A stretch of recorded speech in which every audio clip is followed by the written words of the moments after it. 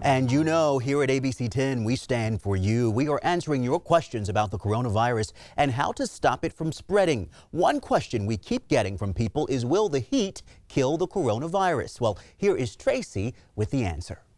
Well, I'm ABC 10's Tracy Humphrey, and I actually had the opportunity to speak with a professor at UC Davis who specializes in virus-killing fabrics. And I asked him, if you leave your mask, your clothing, or even a package in your car on a very hot day, can you effectively kill the coronavirus?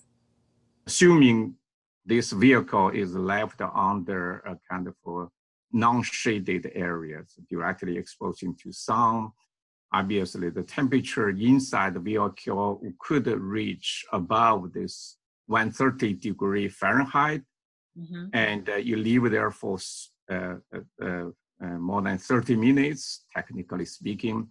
Possibly, you could kill all the viruses, and it could be an option to disinfect your face mask. Some good information. Do you have a question for us? We have a team of journalists still working to answer your questions about the coronavirus. You can text them to us at 916-321-3310.